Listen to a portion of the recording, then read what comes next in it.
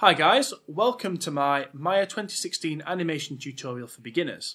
In this tutorial, you'll learn the basics of animation in Maya, which includes setting it up properly, using keyframe animation, keyframing attributes such as lights, adding and animating cameras, and also play blasting and rendering. This tutorial follows on directly from my Introduction to Modeling in Maya 2016 tutorial, which you can find by clicking the link on screen or in the video description. If you just want to pick up straight from animation though, you can download the project file, which you'll also find in the description below, and follow along without having to do the modelling section. There are two versions of this tutorial. The one that you're currently in is one long video, with each step back to back. If that's okay, then just hang on and we'll get started in a minute. But if you prefer to be in a playlist, with each step its own video, then click on the link on screen and you'll be taken to that playlist. If you get stuck at any stage, then just drop a comment below the video and I'll reply to you as soon as I can. Or you can contact me through my Facebook page, you can email me, you can even get me through the Twitter. Right, I think that's the introduction done. Let's get cracking. Okay, so before we start animating, the first thing we need to do is make sure that you've got all the asset files that are required. So, if you have followed through my modelling tutorial, all you need to do is download the assets for an animated texture that we'll do later. So to do that, if you just click on the link in the description, which will be labelled nicely, it will take you to this link here, and it will say animated control panel.zip, and there's a folder. Click on this download icon there, and download it and extract it. I'll show you where to put it in a second. Then you'll need to download the entire project file, including the images for the animated texture. And to do that, follow the link in the description again, and that will take you to this link here, the Room Project for Animation. And so you'll click on this download link at the top of the page, and that will download. It's about 60 megabytes in total, and just put it somewhere you can find it. Once you have got it, so here I've got it in my Maya Projects folder. It should be called Room Project for Animation. So if you have a look in there, this is what it is. Now, if you're one of the people that has done my modelling tutorial, then what I want you to do is extract the images that I've just told you to download and put them in the source images folder. And you can see there's a folder here called Animated Control Panel, and this contains all the images we need to create an animated texture later in the tutorial. If you downloaded the whole project file, then you don't need to do that because when you extract it, it's already in there. Okay, so once you've got all the assets you need, the next step is to get into Maya and to set the project before we move on. So here's Maya. I've got nothing going on at the moment, so the first thing I need to do is find and set the project so that Maya knows where to look for all the assets. So if I click on File and go to Set Project, it'll ask me where to look. So I'm going to go to Desktop, Maya Project, and I'm going to click on Room Project for Animation. And what I like to do is double click on this, and when I see all these folders listed, I know I'm in the right place, and I'll just click on Set. And that now tells Maya that when it's looking for things like textures, where on your computer to look. And to test if it's worked successfully, if you click on File and Open Scene, it should take you to the Scenes folder of the project. So that will now take you to this file, which I've called Room Complete. It might be called something different in the one you download, but it also might be called Room Complete. You'll figure it out. And if you double click on that, it will open the scene that we're going to be working on. So there's the scene open, all the textures are working, and we're ready to animate. The next thing we do before we move on is make sure that the animation preferences are set properly so that we can do what we want to do within Maya. If you followed my Maya modelling tutorial, then you'll already have unlimited undos, incremental save and autosave turned on. But if you didn't do that and you've just downloaded the project and you're picking up at the animation stage, then follow the link on screen and that'll show you how to turn those things on. They're very important and it's worth doing. As for the animation preferences, they're slightly different, so I'll have a look at those now. To get to them, we're going to click on Windows, Settings Preferences, and click on Preferences. And this brings up this little window here. And we're going to start by looking on the settings section. So if I go down to here, basically the only thing that we're interested in here is what frames per second we're working at.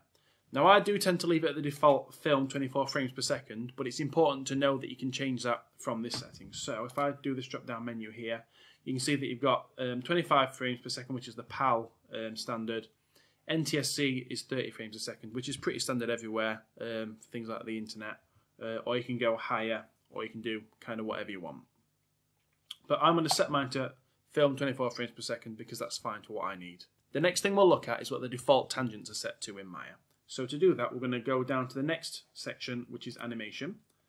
And you can see there's a lot going on there, but the bit we're interested in is what the default in and default out tangents are. And you can see there are a lot of different options, and you can change those to whatever your preference is, which is why I'm showing you early, because we're not actually going to change anything. I quite like it to start on auto. But you could change them to any of the others. And we'll find out what all those mean a little bit later when we're looking at the graph editor section of the tutorial. But for now, we're just going to set those both to auto, and we're happy with that. Once you've done all that, you can just click on Save, and everything's set up. We can now move on to the next bit. What the next bit is to make sure that the project itself, and specifically the hierarchy for the solar system, is set up ready to be animated in the way we want to animate it. And the way we'll check that is by looking in the outliner to see what the hierarchy looks like. So we're going to go to Windows and Outliner, which will bring up this little bad boy. Whoosh. And we're interested in this bit here, the sun, because if we expand this, there we go, you should see that we've got a little hierarchy going on. So there are, I think, 4 planets in total. Planet 1, Planet 2, Planet 3, and they all belong to the sun. And the moon belongs to planet, and ring belongs to planet 2 in my case. So make sure that that's all set up like that. If it's not, make sure that it is. So arrange it in the way that I've got mine so that when we get to that stage, everything will work properly. And then we can close the outliner. Yay. In the next step, we'll have a little bit look at the interface and how it relates to animation, and we'll start setting some keyframes and actually get things moving a little bit. What we're going to do now is have a look at this area here, along there, which is the timeline, and we need to kind of know how that works. So here you can see that we've got a lot of numbers down here. These all relate to which frame number you're currently on. If I click and drag, this is the playhead, and it tells me exactly what frame number I'm on. You can see that that frame number is reflected here. So if I wanted to go to frame 10, I could type that in there and it would take me to frame 10. You've got this chap here. He's called the slider, or the range slider, to give it its proper name. And what that does is show what frames you should be looking at. So in this case, here I can see that my scene has got 200 frames in total, but I'm only viewing frames 1 to 120. And I can change that by clicking and dragging on one of the little squares here to make the range that I'm viewing larger or smaller. Or I could type in the numbers either side. The other thing that we need to know is that we've got these little play buttons over here. So that will play forwards. That will play backwards. This one here will move you to the next keyframe, and we'll discuss keyframes slightly later. This one moves you to the previous keyframe. This one here moves you just onto the next frame. And this one moves you to the end, or this one on the other side will move you to the beginning. Okay, so now let's get a little bit of movement done to get across the concept of keyframes and how they work in Maya. So make sure your playhead is on frame 1, and make sure you click on the sun, make sure that that is selected. So there we go, I've got my sun selected. And then what I want to do is make sure that all of its rotation values are set to 0. So X, Y, and Z are all set to 0, which they are. If they're not in your project, change them to make sure that they are. What we'll do next is change the menu set. By default, your menu set will probably be on modeling. What we need to do is change it to animation for what we're going to do today. And you'll see that these menus across the top, go away grease pencil. And you'll see that these settings across the top change, and most important for what we need now is this one here, key. So what we're going to do is, with the sun selected and making sure we're on frame 1, we're going to go to key, set key. Keep an eye on what happens on screen when you do this. Okay, did you spot what changed? There were 2 things on my screen that changed. The first is this little chappy down here. You can see that there's a nice red line, and that indicates that a keyframe has been set on frame 1. We've also got all these things here have gone red, and again this indicates that a keyframe has been set on all of these, and these are called channels within Maya. So on all of the translate, rotate, scale, and the visibility channels, a keyframe's now been set. The way that the timeline works in Maya is that if I deselect the sun, you'll see that keyframe goes. Because what Maya does is it gives each object, each asset within your scene, its own timeline. So in order to see the keyframes on a particular asset, you need to click on that. So when I click back on the sun, I can see that keyframe again. So if you ever think you've done lots of animation and all of a sudden all your keyframes have gone, just check whether or not you've actually got the object selected, because it's a mistake a lot of newbies make. So keep that one in mind. It might be useful. It might save you, like, it might save your life. Probably not. Okay, so the way animation works in Maya is that you need 2 or more keyframes to create a movement. So we've got one keyframe here. We're going to set another keyframe at frame 100. So to do that, I'm just going to type 100 in this box here. And that'll just allow me to see all the way up to frame 100. I'm going to move my playhead onto frame 100. And what I want to do is rotate it once on the y-axis, so it goes all the way around and back to the position it starts in. So to do that, I'll type 360 in the rotate y field. You won't see anything happen because it's going back to the same position, but it has worked. And once that's done, the next thing we need to do is set a key. Now we did that from the key menu last time, but the keyboard shortcut for that to set a key on everything is S, so we'll press S on the keyboard and you'll see that a key has been set. They've all gone dark red again, and there is another red tick on frame 100. So we've now got one here and one here. So we can play that and see how it looks. So let's hit the play button, and there it goes. Now at this stage, you're probably going to notice a few things. The first thing you should notice is that it's playing really, really quickly. So we've done 100 frames, and I'm operating at 24 frames per second. So that should be taking about 4 seconds to go around. It's going much quicker than that, and that's because of the playback speed, which we'll fix in a second.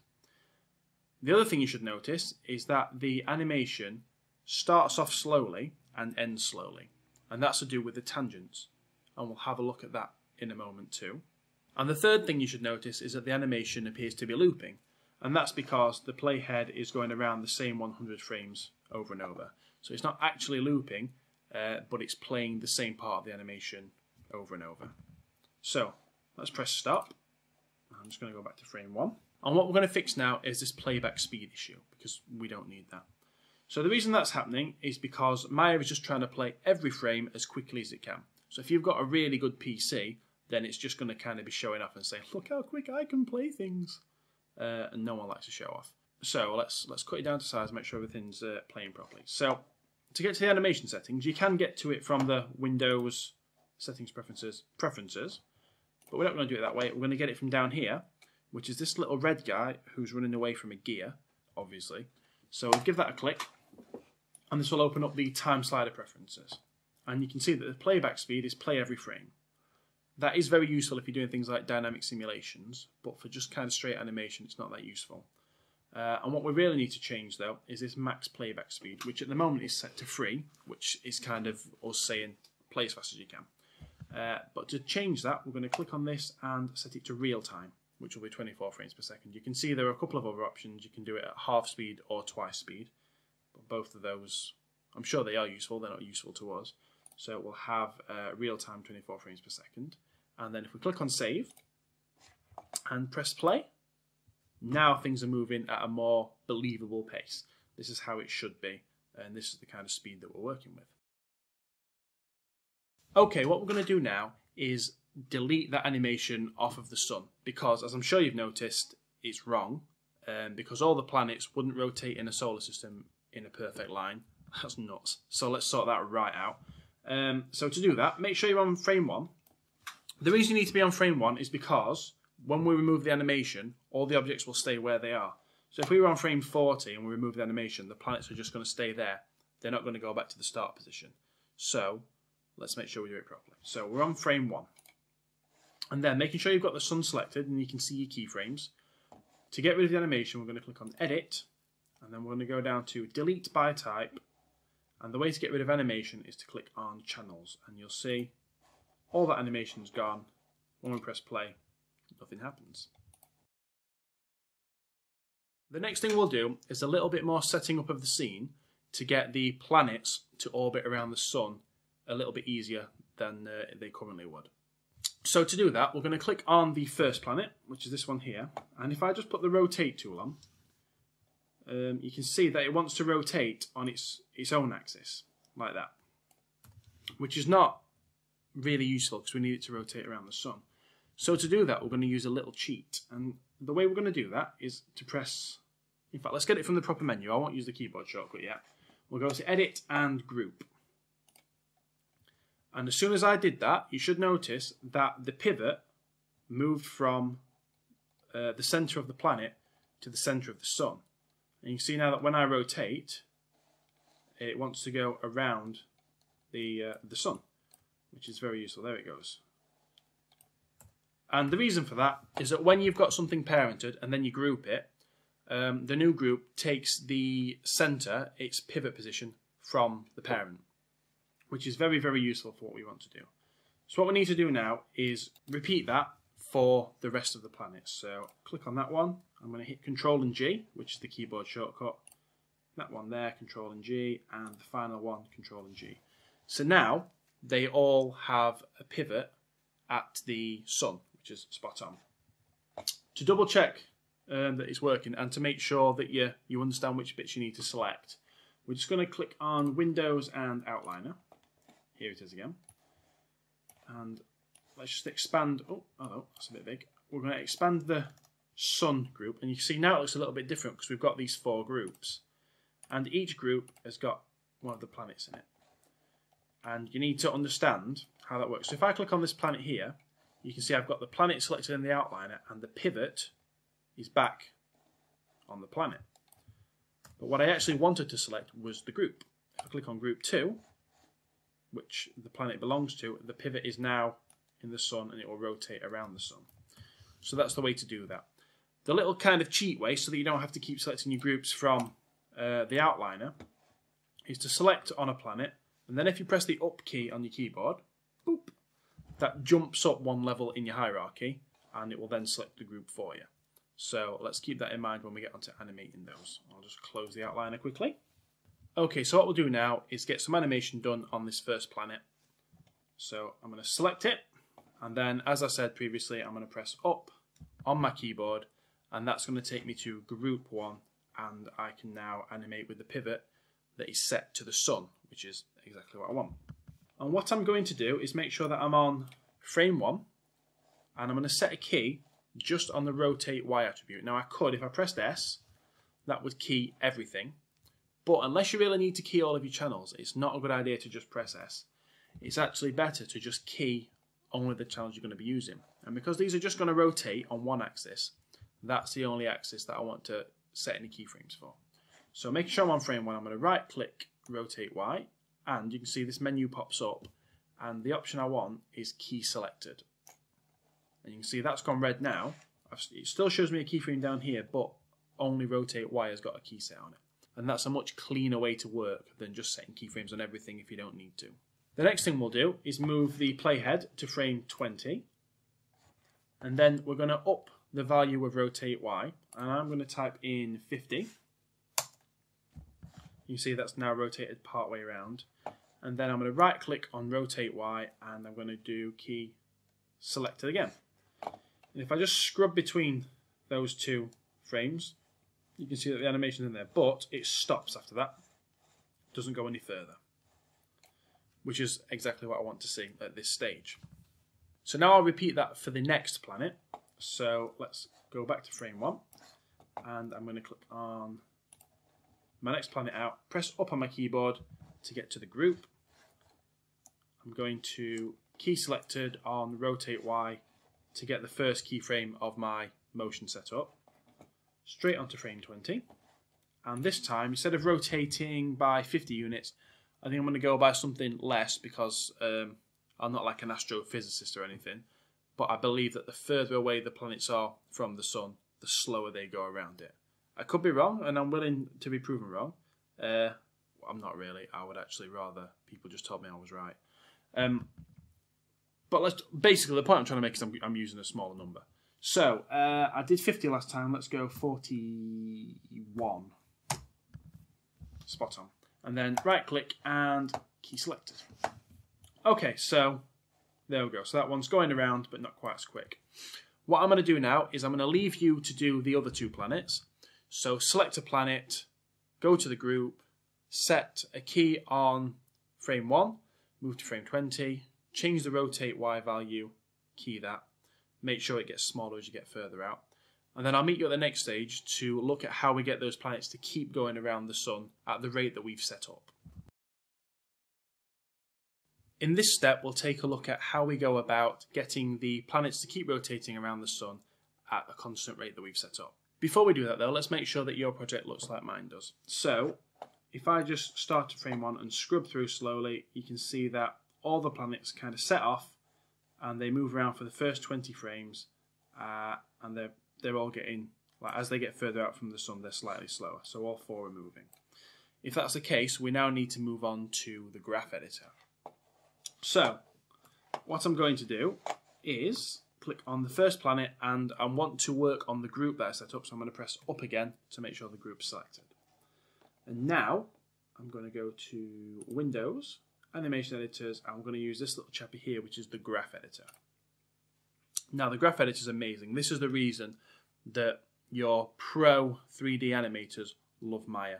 And it's because the graph editor is so powerful at tweaking animations and really helping them to look natural. So the first thing we'll do, once we've opened the graph editor, I like to have mine on full screen, although if you've got a second monitor, that's even better to put it over there. With my mouse pointer in here, I'm going to press A, and that will just frame up the curve, this one here. And you can see this represents our movement. So you can see it sets off at frame 0, and it's moving 50 units. You can see there's the line for 50, and it's taking 20 frames to do so. So all that movement is visible in the graph editor. So the first thing we need to do is change the tangents, and the tangents are what happens at the keyframes. You can see at the moment they're curving off, and they're actually slowing down. That's what this represents. The speed here it's speeding up, and here it's slowing down. And because we know that we want this on a constant loop, we need that speed to be constant. And the way that we're going to do that is I'm just going to select the entire curve like that, and I'm going to click on tangents, and I'm going to change this tangent from auto, which is what it currently is at, and we're going to go to spline. And that puts it in a nice straight line, and that means that the speed's going to be constant. It's going to set off and end at exactly the same speed, which is beautiful. The next thing we're going to do though is we need this motion to go on beyond frame 20. And what we're doing here is kind of automating that. So we've done the first 20 frames worth of animation, we've done a bit of the work, but to get that going kind of forever, which is what we're going to do, we just click a couple of things, which is much easier than having to set keyframes at like frame 13,000. So to do that, make sure that your curve is still selected, and we're going to go to Curves, and then Post Infinity, and we're going to choose Linear. And what linear means is if your line's going in a straight line, if your curve's in a straight line, keep following that line beyond the last keyframe. So I'll click on that, and you won't yet be able to see what that does, but I'm just going to move the graph around a bit. And the way that you do that is kind of like you do in the main viewport. So if I hold the Alt key and the middle mouse button, I can just tumble around like that. If I use the Alt key and the right mouse button, I can zoom out as well, like that. So I'm just going to zoom out a little bit and move over here. And to show you what's happening beyond frame 20 now that I've set that post infinity, if I just go to View and put a tick in the box for View Infinity, you can see that that line keeps going. So now, if I press play on here, you'll see that these three aren't doing anything, but this one now keeps going. If you're wondering why it stops, it's because it reaches frame 100 here and can't go any further. But if I was to set this to, let's say, 500, it would just go round and round until it ran out of frames, which would happen at frame 500. Okay, so now what you need to do is repeat that process for the other 3 planets, and then we'll move on to the next step. Right, so now we're going to move on to animating the big planet outside of the room, but we're going to use a couple of attributes to do that, to get it so that it actually rotates on its own axis, like the Earth actually does. But again, before we do that, let's just make sure that everything's working as it should. So if I click play, I've now got all 4 of my planets going around.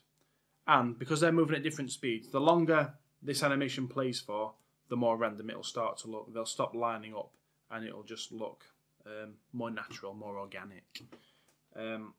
Lovely. Right, let's move on to the big planet.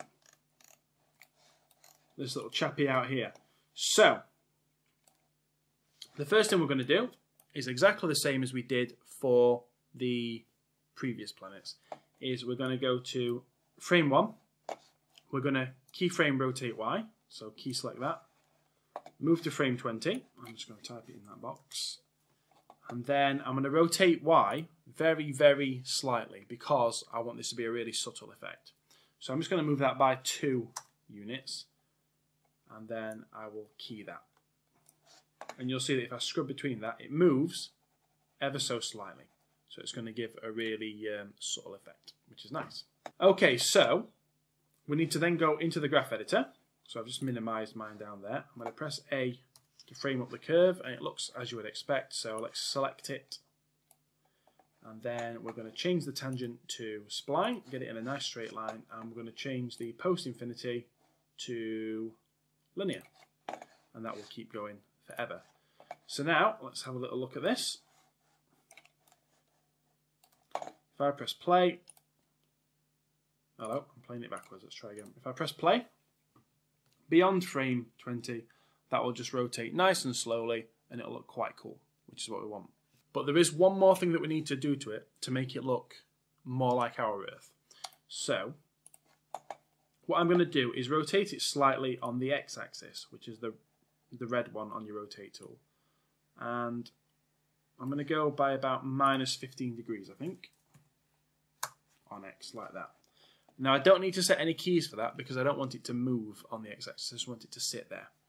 And this is a good example of why I didn't set a keyframe on any of the other channels. Because if I had, this little change here now would have been impossible because I would have had to set keys to keep it at 15 rather than just being able to change it.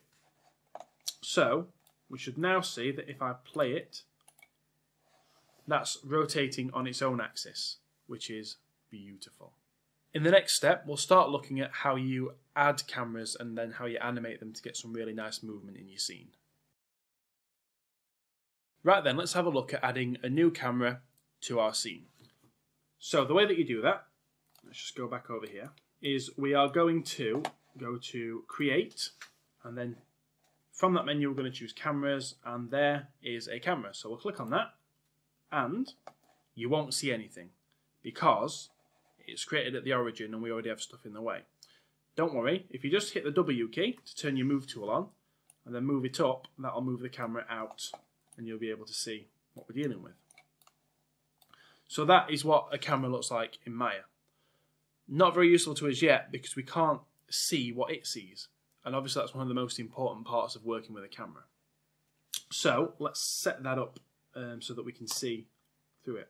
So if you tap your spacebar like I just did there, that will bring up your 4-view.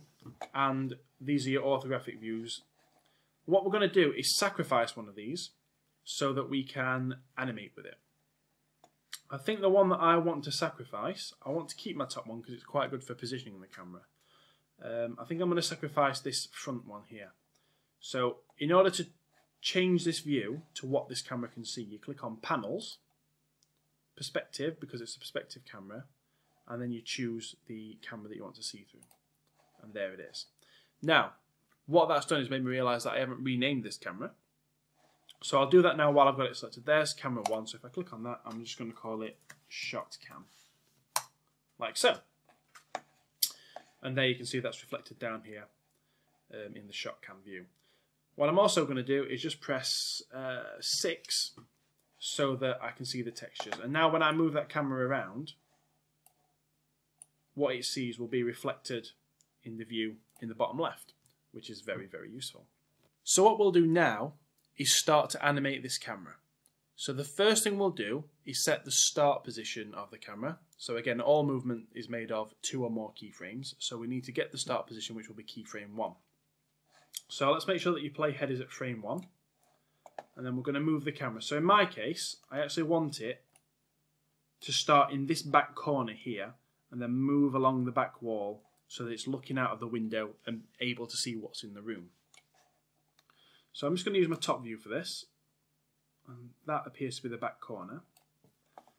And then I'm just going to rotate this around so that it's looking out the front window, kind of like that there. So that's, for me, quite a nice starting position.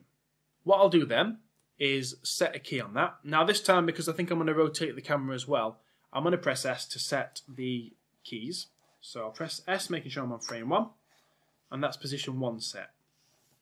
What I'm then going to do is move to frame 200, because I think 200 frames is a nice length of time for this movement to take place.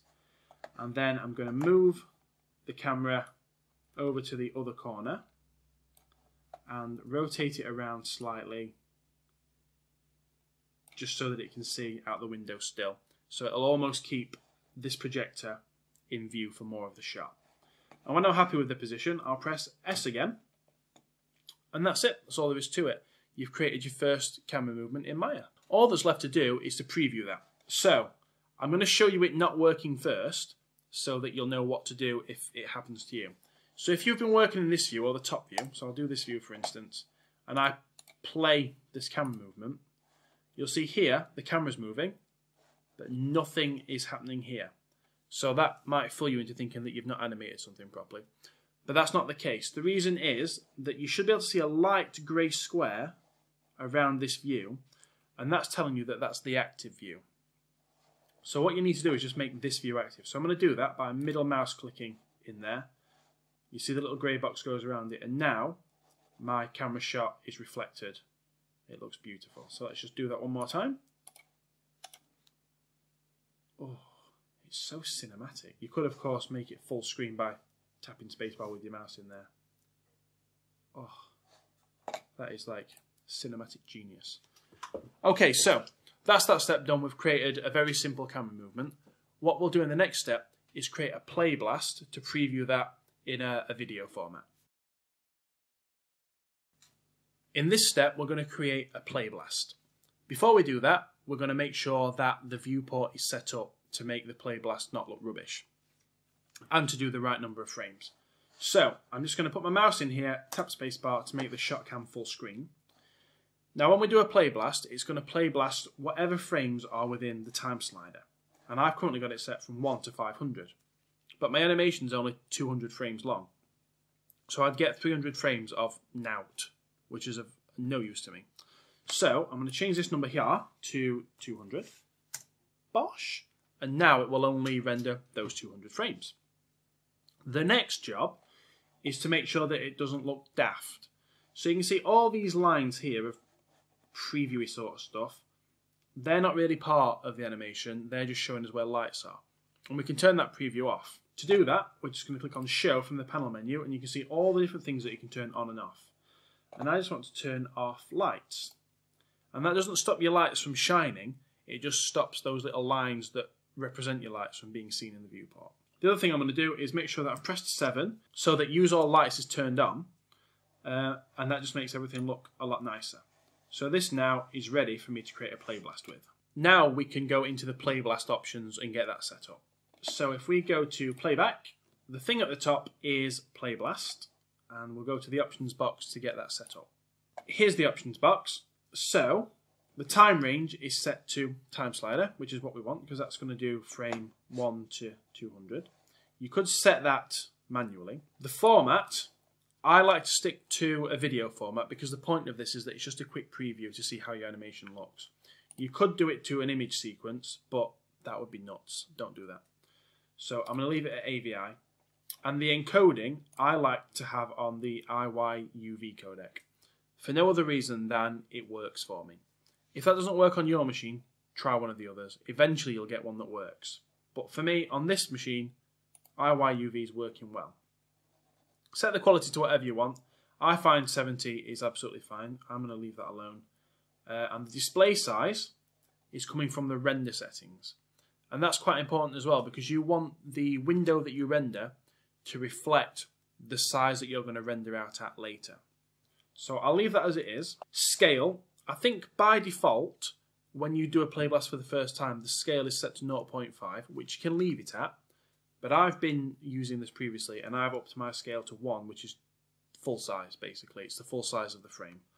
If you want a quicker playblast, then you can turn that down to 0.5, and that'll still be absolutely fine. The last thing that you really want to decide is whether or not you want to save the playblast.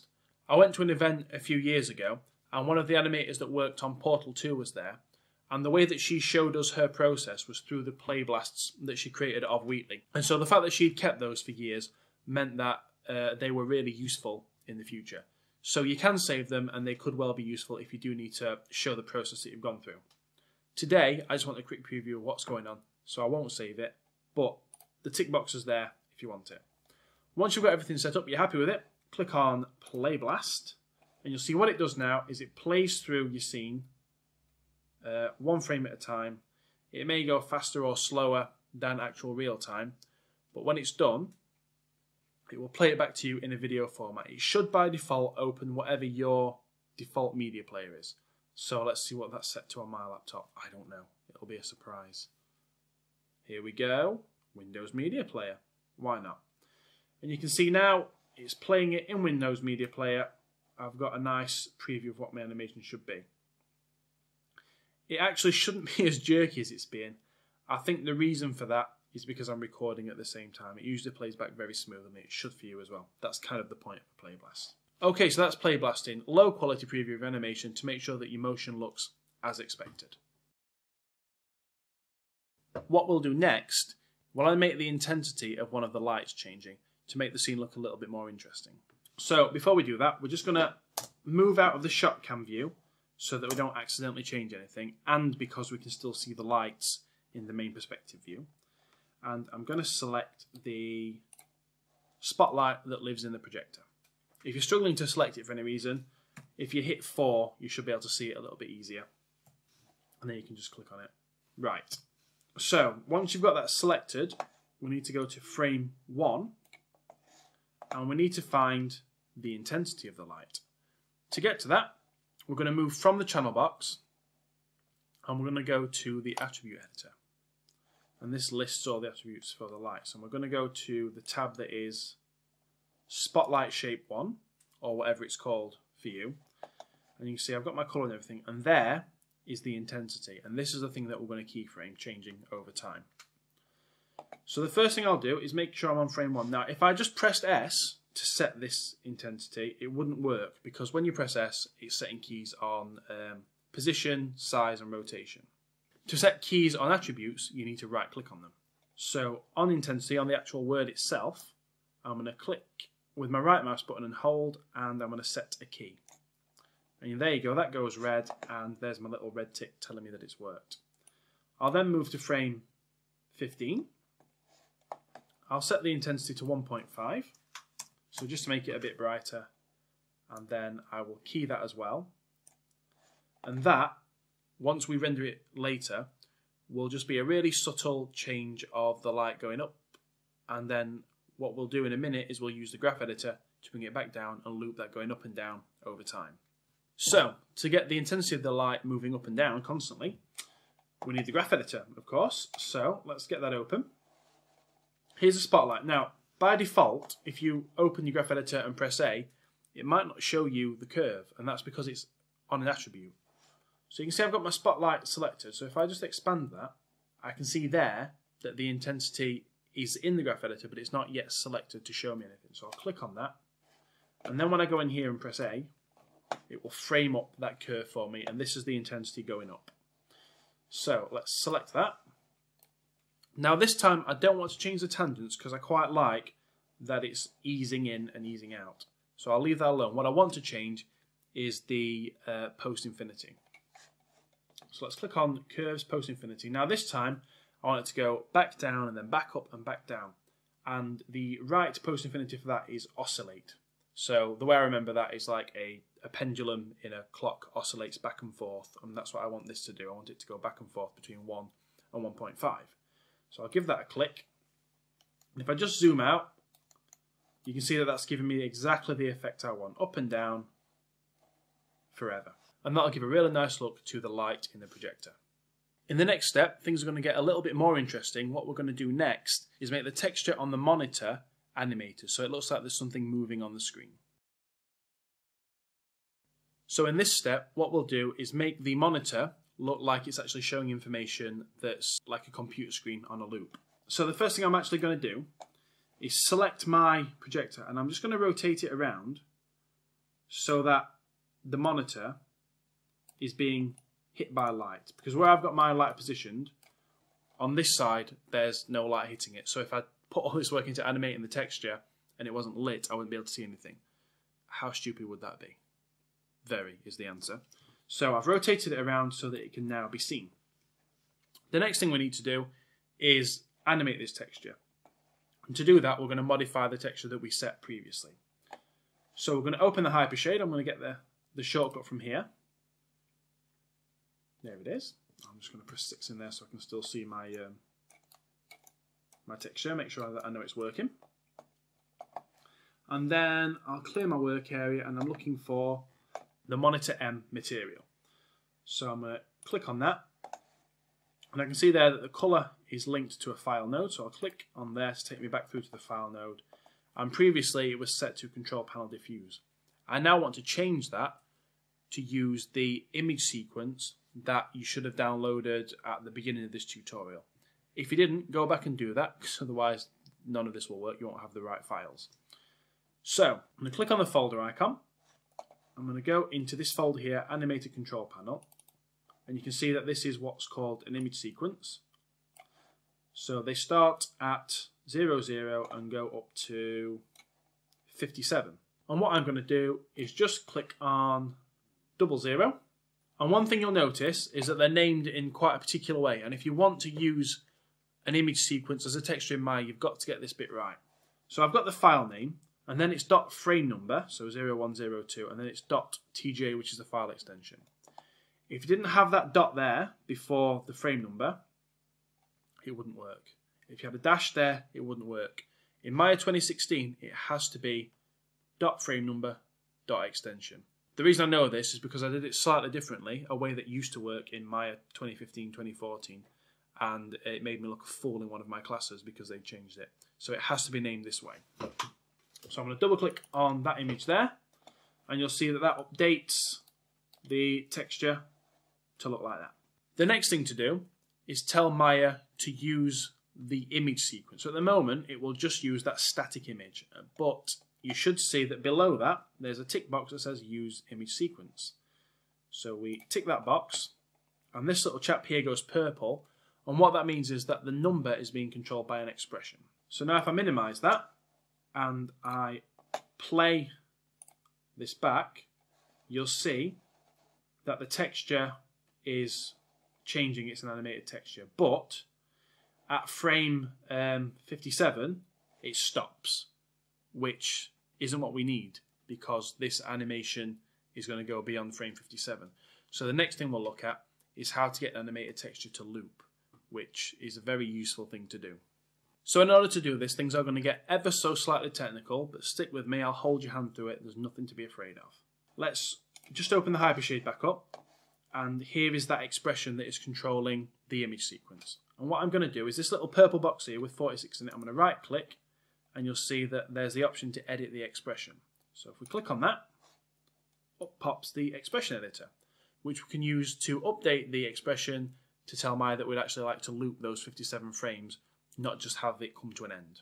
So the edit that we need to make, here's the expression here.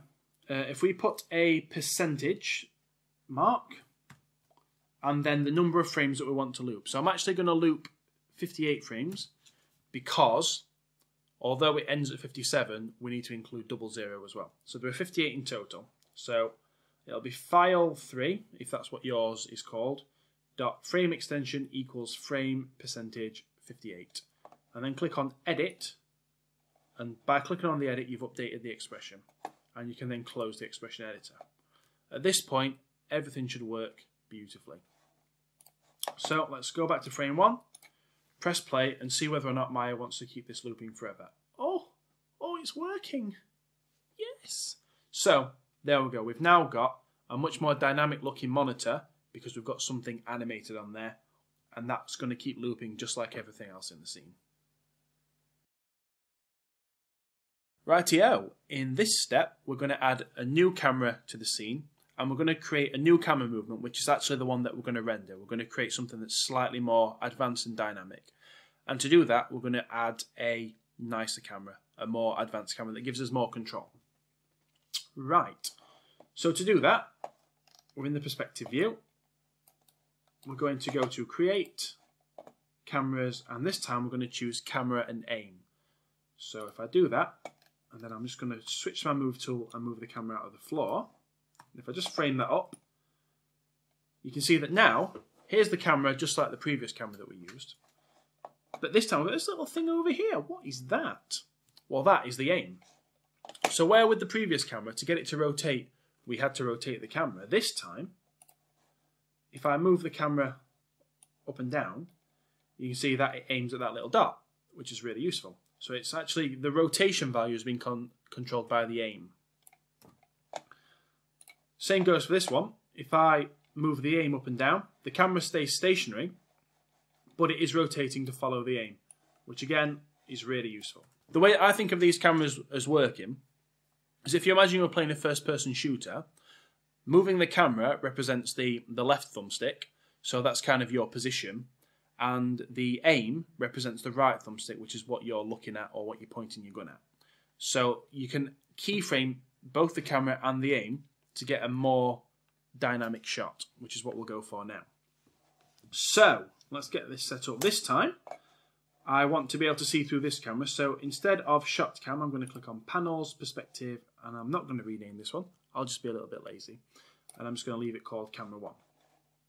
And what I want to do now is set up this shot. It's going to be a similar shot to the last one, but it's going to be more betterer. Do you hear me?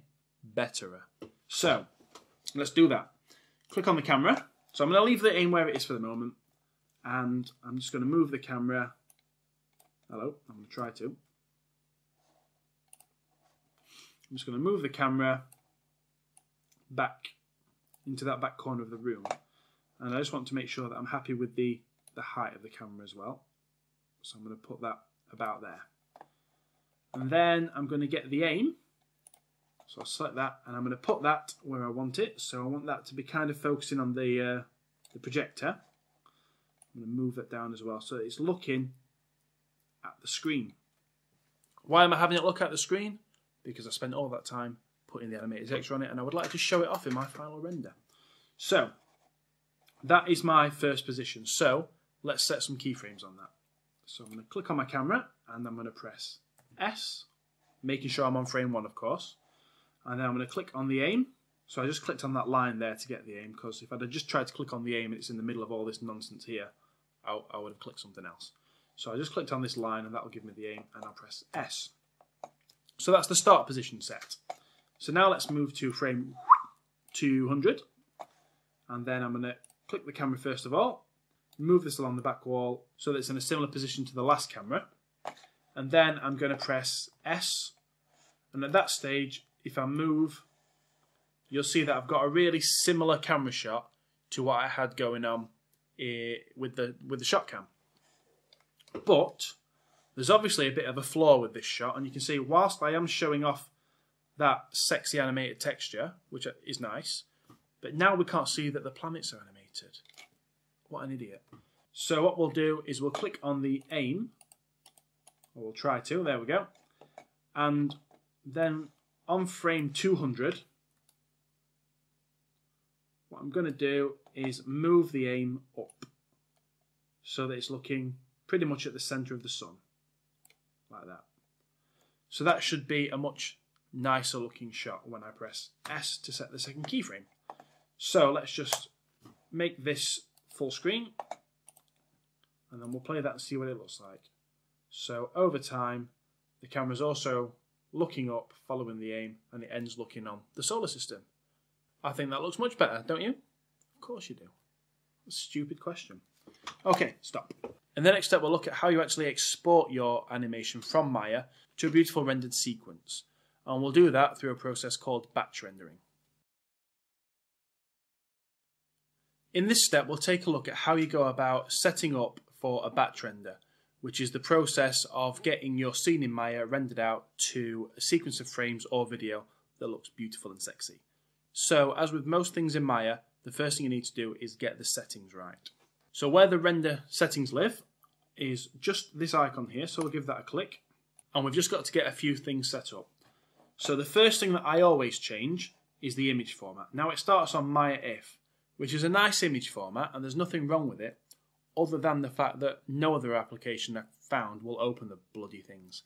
So let's make sure that they're in a much friendlier format that things like Adobe Premiere, Photoshop, whatever, other applications can work with. So the one I like is targa.tga. The reason I like it is because I've used it and it hasn't yet given me any problems. That's enough for me. So let's go with targa. The next thing you need to change is this frame forward splash animation extension. It's set to name.ext. It's wrong. The reason we know it's wrong is because this little chappy here in brackets says single frame. We need to render out multiple frames, so anything that says single frame probably isn't what we want. So let's click on that, and we're going to choose the next one down, name.hash.extension, which will be rendered out as name.framenumber.extension. One thing I would say to you is whichever one of these you choose, make sure that it ends with .extension. If it doesn't, and you're working on a Windows machine, then Windows won't know what to do with those files, because it won't know what application opens a .328 file. So make sure that ends in extension. So I like this one here, name.number.extension. This thing here, frame padding, basically means how many zeros to put before the frame number. I've never needed to go above 4 yet, so I just leave that as standard. This bit at this stage is quite important, the frame range. Now you're probably thinking, we've done 200 frames, so what Shane's going to type in here is start frame 1, end frame 200, and you'd be wrong. Because batch rendering, if you're doing a big project, can take a lot of time. And you might set a batch render up, and go away, leave it for 30 hours, come back, only to realise that you've rendered the wrong camera. I speak from experience. I thought that I could just leave a project rendering, go to the pub, come back, slightly inebriated, and everything would be finished. And I was wrong, because I'd rendered the perspective camera and not the camera animated. And I nearly missed the deadline on that one, so it's always a good idea to just do a test render first. So I'm going to leave it from 1 to 10, just to make sure everything's working properly. The next thing we need to check is that we're rendering the right camera. And here is where I fell foul previously. So renderable camera persp, nope, we want it to be camera 1. You could do shot cam if you're particularly fond of that shot, but I'm doing camera 1 because it's more better. Okay, presets. Basically set this to whatever you want. For me, for my purposes, HD 720 is fine, but you can see there are higher ones there. You can go to 1080. There's a 4K preset in here, or you could set it manually by typing your width and height in these boxes. The next thing we need to do is look in the Maya software tab and just make sure that we're happy with everything in here. So if you've been following my modelling tutorial that got you to this stage, then this should already be set up quite nicely. You should have ray tracing turned on. You should be using at least intermediate quality. I'm actually going to up this now to production quality, just to make it the most beautifulist it could be. But I'm also going to go down to motion blur and just put a tick in that box. I'm going to use 2D motion blur, and everything else can stay defaults. And that just adds a little extra realism to the shot as things are moving. The frames won't look too perfect. There'll be a little bit of blur between them, and that'll just make things look more believable, like they've been shot by a real camera. Once you've done all that, you can click on Close, and you'll be ready to go for a batch render. In order to do that, we're going to change the menu set again from Animation down to Rendering. There it is. And the option to batch render lives under Render. Before we do this though, I'm going to give you a word of warning. Make sure your project's set properly at this stage. Maya will now, when it starts rendering, start putting images in the images folder of your project. So, just to show you where that is, in my project folder on my desktop, there's my images folder. I've already done a test render previously, and that's where they sit. So I'm just going to overwrite those now with you. to make sure that your project's set properly, I can close the Hypershade now. Just go to File, Set Project, and make sure that it's set to the right place. And mine is. And then we'll go to Render, and we're going to go to Batch Render. It will then start rendering with Maya. At this stage, if you really want to see the progress, how it's working, this section of Maya is telling you where it's at. You can also click on this icon here, which opens the script editor. And what this will do is show you the progress. So you can see at the moment, it's rendering frame 1, and it gives you a percentage of how far it is through frame 1. So that's frame 1 finished. It's now moving on to frame 2. It'll give me a percentage of that. There we go. And it'll keep doing that until I've got all 10 frames done. So I will see you once they're complete. So here we are again. My render is just completed. As you can see here, result, rendering completed. And I can open that file there if I want to for information. I've never opened that file up. Maybe it is useful, but I've never used it. Okay, so I'm going to close my script editor now. And in this step, we're going to talk about how you preview your animation. So as I'm sure you've noticed, we've rendered out a bunch of frames, which is still images. And you're thinking, why haven't we rendered to video? And I'll tell you why that is the case. We've not rendered to video because if you're doing a really big scene, let's say you're doing 3,000 frames, rendering can fail sometimes. And if it fails, on any of those frames, you lose the entire file, the entire video file. It becomes corrupt, it's unusable. With frames, however, if it fails on frame 2091, then the only frame that you lose is usually 2091. You delete that one and you start your next render from 2091.